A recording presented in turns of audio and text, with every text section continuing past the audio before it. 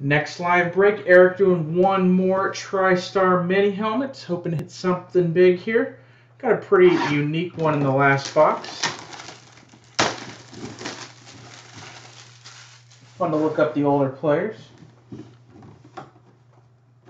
Let's see if there's something good in here. We've got, I have seen this name before. It's on a Hall of Fame helmet too. First one of those I've seen. Got a Hall of Fame 75 Lenny Moore autographed helmet. The official Hall of Fame mini helmet. That's pretty cool. That one is TriStar authenticated as well.